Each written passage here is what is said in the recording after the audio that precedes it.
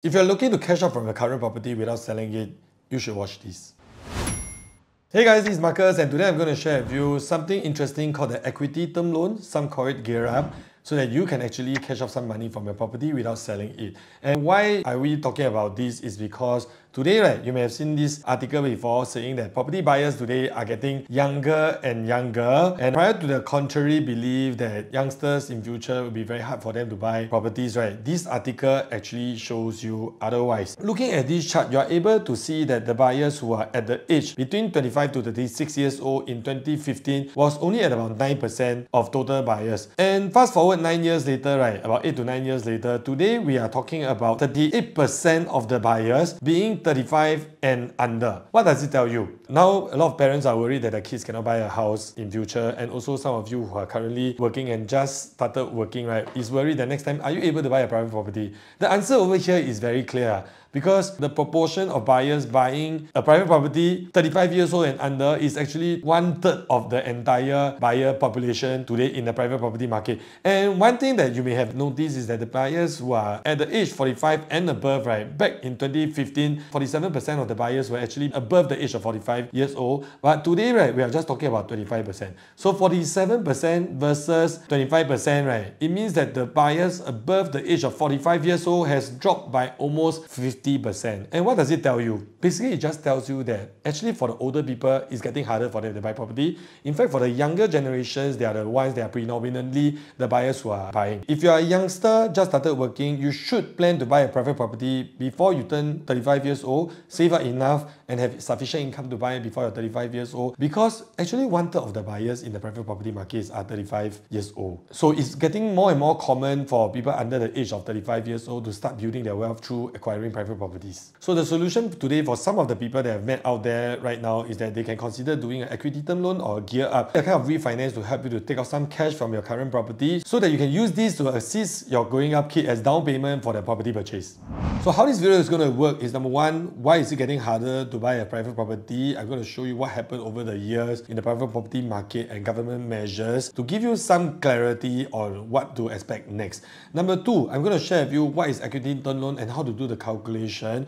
Point number three, I will share with you what a young adult should be looking forward to, and if you're a parent, what can you do to assist them? And lastly, my recommendations on what you should be doing now. So if you're someone like me who loves watching finance-related videos and also how to grow your wealth through private properties using facts and figures, do me a favor by liking this video because it's going to help me a great deal. Thank you so much.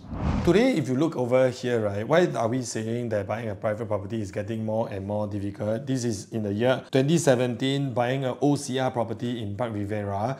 You know, I love using Park Rivera as an example because my first private property was there. And earlier on when we mentioned, right, today for youngsters to buy a private property, why I regard 35 years old as a youngster? Because I bought my first private property when I was at 35 years old. So I still fall under the average age, still considered the youngsters buying private property. And back then, to buy a 3-bedroom, I only had to fork out $259,000, and my required income for 40 years old was actually $7,200, and I was 35 lah, like I said. But if you were 40 years old, you actually have to have an income of $7,200. And that was the time in the Facebook era. Facebook, you always see ads running. People say that, did you know that with an income of $8,000 in your family, you are able to upgrade to the private property with extra savings in your bank account? Nowadays, you realize you don't see that anymore, right? Because agents also don't dare to put that advertisement. Because today, if you are 8,000 income, you cannot buy EC unless you have a lot of cash. You can certainly not be able to buy a private property with an $8,000 combined income really due to the total debt servicing ratio. In fact, right, fast forward in 2 cycles from 2017 to 2024, today you actually need a down payment of $539,000 cash plus CPF and a combined income of $15,000. Today, with the median income of Singaporeans being at about 11,000, right, is 15,000 considered affordable for a family to buy a private property today? And why I'm saying that this is after 2 cycles? Because in 2017, in order to sell without paying seller stamp duty, right, you need to hold for a period of 4 years before selling. And from 2021 onwards, right, in order to sell without incurring seller stamp duty, you need to hold for 3 years period. So typically a lot of people buying a private property, they will start searching around looking for opportunities to buy the next one or to swap their current asset to the next asset after they clear their seller stamp duty, which is a common thing. And going back to my point, right, over here, just after 7 years difference, from just having to earn 7.2, today you need to earn double. The down payment also double already. So what it's telling you is that you should buy as early as possible because it's not going to get easier. And the people that waited from 2017 and they are waiting for price to drop, today totally cannot buy anything. So why are you watching this video? Obviously because you have bought previously or you have saved up even more, or maybe in 2017 you were not even eligible to buy. So watch till the end because I'm going to give you some solution. If you're at that age but you're shortfall of some down payment, maybe you could be able to get a bit of help from your family if the correct structure has been in place from the beginning.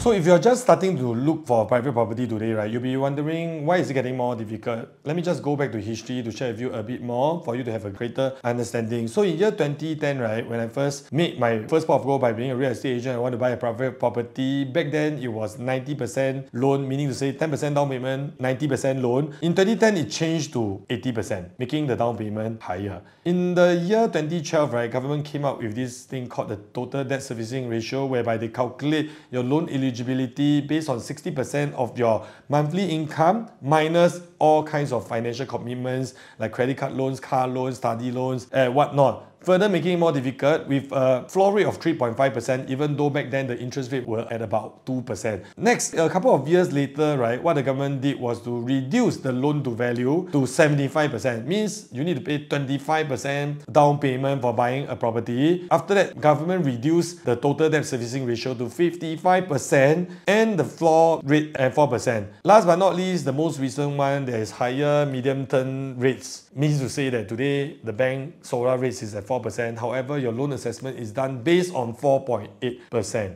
Making it even more and more difficult. Meaning to say you need to have a higher income and more savings to buy a private property. Now next, I'm going to talk about what is equity term loan and how you can qualify to actually buy it. So for the bank, right, buying a private property, some people will say that, hey, today if I buy a private property, it's not good. Why? Because I rather buy stocks and shares, because stocks and shares are much more liquid, easier to cash out when I need the money. Property, you cannot do that. Actually, it's not true because property, as long as there's a profit that you are sitting on, you are able to go to the bank and do a remortgage in order to get back cash in times of needs. Especially for this topic right now we are talking about, if let's say you want to support your kid by helping your kid with some of the down payment, right, this is something that you can do. So today, right, let's use an example. In year 2010, you bought a private property, 3-bedroom in the OCR at let's say $1 million. Achievable? Highly achievable. Fast forward to year 2024, today the property is worth $2 million. Is it achievable? Let me know inside the comments. So back in 2010, the down payment was 20%, so you would have taken an 800k loan, and after 10 years of it, right, most likely you will have an outstanding loan of 600k when you are actually in year 2024, or it could be even lesser. And let's assume that you use 200k of CPF, and over time, right, 200k multiplied by 10 years, your total CPF plus accrued interest will be 260,000. And importantly, you need to know this because when you're calculating how much you can actually gear up from your current asset, this CPF accrued interest is actually being taken into consideration as well. So how the equity term loan works is that you use the current $2 million, you multiply by 75%, which is the loan that you are eligible to take up for. Means to say that today you take up for a loan of $1.5 million. And with the loan eligibility of $1.5 million, you minus the outstanding loan of 600k, and you need to actually factor in the CPF accrued interest that you need to refund back to your CPF, but you won't be refunding it back. It's just for calculation because you cannot loan based on your CPF. So you need to put the 260k inside. Means to say that what the loan that you're eligible to get from this existing property will be $640,000. And is this a separate mortgage or refinance? No, this is another term loan that is backed onto your mortgage loan, which you still need to pay your monthly installment for this. And let's say today you are at the age of 50 years old. How much do you need to make in order to qualify for the loan of this size? So in terms of equity term loan, you need to qualify for the loan. And secondly, right, for the new installment, you need to assess whether it's comfortable for you to pay for that monthly installment. I would say that today this is quite popular for people who have purchased their property much earlier, like before 2010s,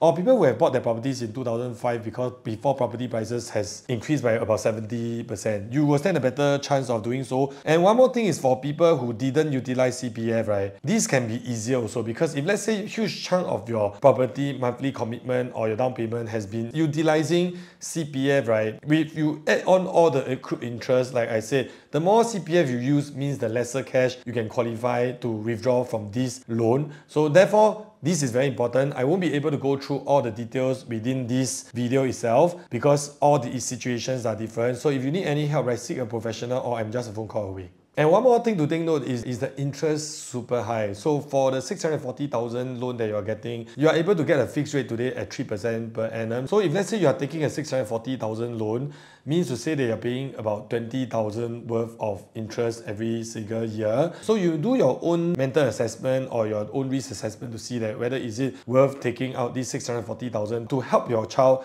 buy a private property. And now, why am I using this 640,000 as an example? Because today with 640,000, this down payment is able to help your child qualify for a property worth $2 to $2.2 million, assuming if they qualify for the loan. In terms of the loan wise for your child, that will be in a separate video altogether because it's going to get very, very lengthy. There are definitely ways like show funds, pledge your money and all these to help your child get slightly higher loan if they actually have a shortfall. But ideally, your child should be already working in the workforce and have a monthly income. And for loan eligibility, right, the interesting thing is as long as your son is working for an MNC, you don't even need 3 months of your payslip. You literally just need an employment letter to say that you started working, you accepted the offer, and the bank can actually grant you the loan. For those that are working for an SME or not an MNC, you will require 3 months of payslip for the bank to do your loan assessment. So long story short, if your child has just started working, this can be an option for them. Now, here are my recommendations. So in this case, whereby I'm using this as a case study because I recently just met a client like this, you need to do your assessment. Is it worth paying 20,000 interest every year just to help your child buy a private property? I'll just use a very simple way to do my math.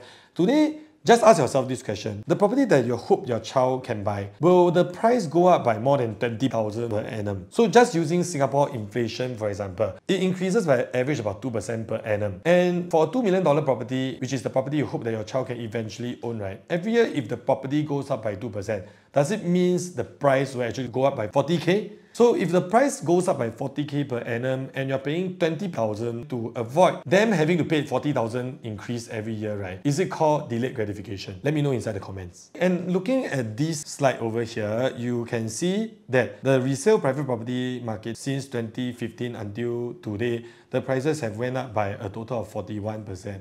If you divide it by 11 years, you get about 4% per annum. If it's a $2 million property, it means to say every year it goes up on average about $60,000 to even up to $80,000. So paying 20K per annum for your interest versus your child having to pay $70,000 to $80,000 more each year they wait to buy their $2 million property, is it worth it? If you are following this channel for quite a bit, we have always been advocating buying early, being prudent, saving up young to buy your first property as soon as you can. And as parents, if you can help your children, do them a favor. And if you ask me for my recommendation, I would think today, latch on to something that you can afford to. Don't worry about in future where you want to stay. Because today, if you are in your age 20 to 30 years old, right, trust me, eventually your family plans will cause you to move your house. Even you save up enough to buy the dream location today, when you hit 35 years old and your kids are going to primary school, you will still have to shift. So in order to avoid being priced out of the market, look into buying early. And if you are a parent, if you can consider this method to help your child buy a private property,